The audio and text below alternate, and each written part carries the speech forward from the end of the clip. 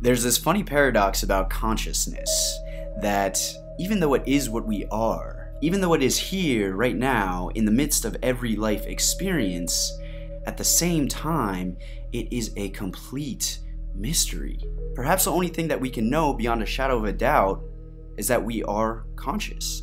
Some experience of life is happening, but at the same time, our most cutting-edge science has no way to even begin explaining why we are conscious or what consciousness is. How is it that some neurons firing in our brain creates this incredible inner experience of the entire universe? This rich, vivid inner movie where love feels like love, pain feels like pain, and a sunset looks like a sunset. Why isn't all this brain activity just happening in the dark with no one here to perceive it? If consciousness emerges from patterns of electrical activity in your brain and mine, as most materialists would assume, the sun has vastly more complex patterns of electrical activity than our brains. So why shouldn't that be associated with consciousness? Why shouldn't the sun have a mind? It's kind of strange to talk about the sun being conscious, but this clearly illustrates that even as we get some understanding of how the brain functions, we still don't have even the vaguest idea of how that creates this inner experience of life. And this is what philosophers and scientists call the hard problem of consciousness. The nature of consciousness is such that most neuroscientists say it's a product of the brain, and the brain is an accident of evolution, and consciousness is therefore something wonderful that we enjoy, but it's really an accident that appears on planet Earth during this period of time. And it is a belief system. I have to say that that viewpoint that you just very profoundly put together which is belief system of neuroscience, it's a belief system.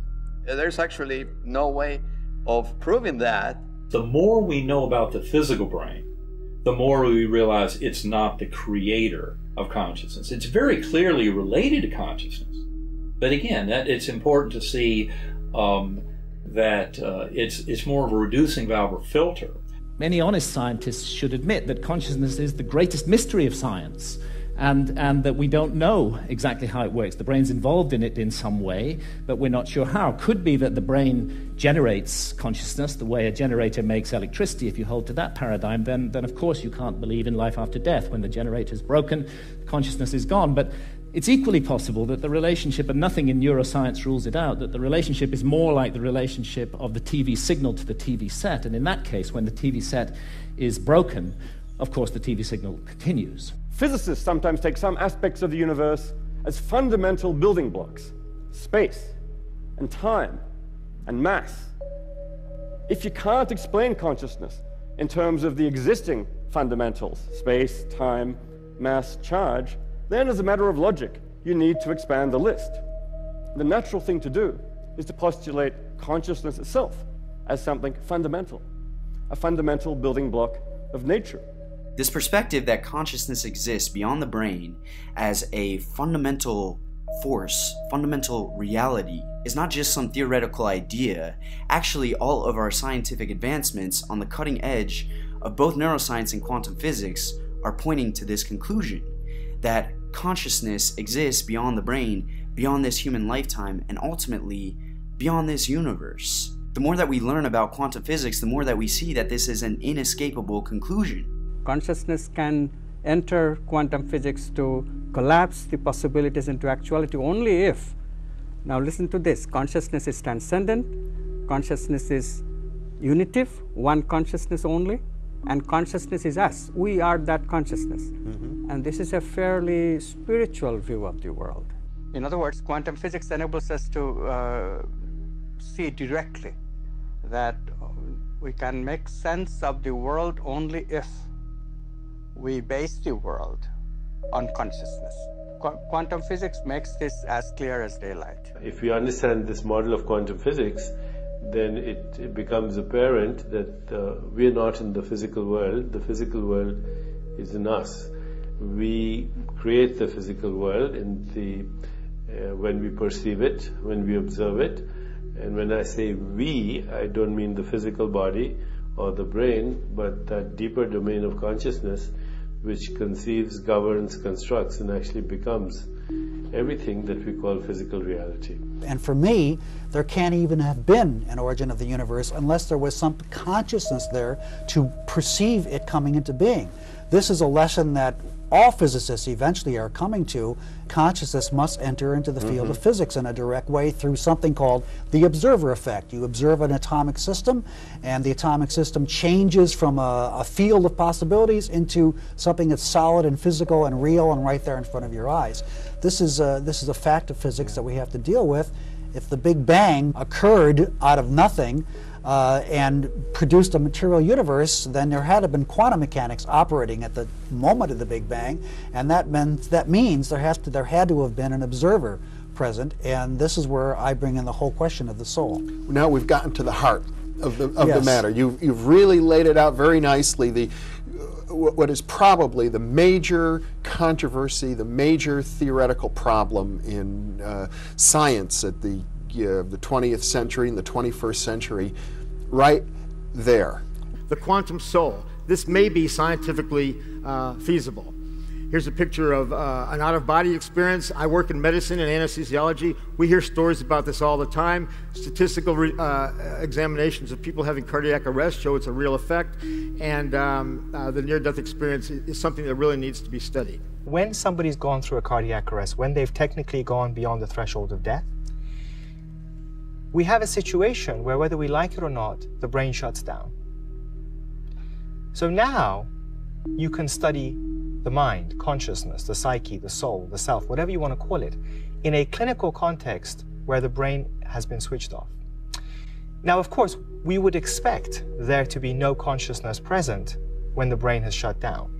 That would be common sense. However, over the last few decades, thousands, if not millions of people from all over the world have anecdotally reported being conscious, being aware, having memory, being able to see things, and recalling in precise detail what doctors and nurses were doing, conversations, clothing, etc., except they're recalling things from a period when their brain had flatlined, they had gone beyond the threshold of death. The most provocative evidence for heaven from near-death experiences seems to me to be cases where people come back from near-death experiences and they have information there's no way they could have had if they had just had a physical experience while on an operating table.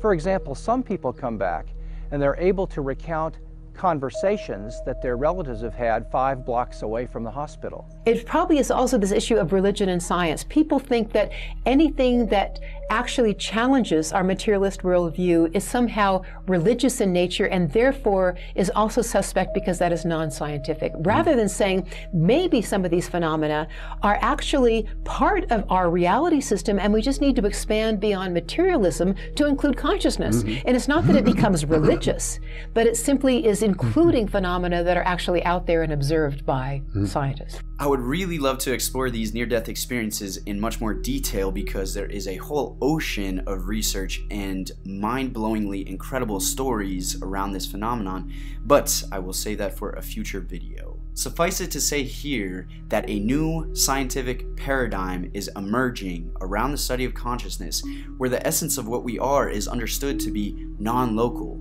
which means that consciousness is not contained in this body. It's beyond this human lifetime and ultimately beyond the physical universe altogether.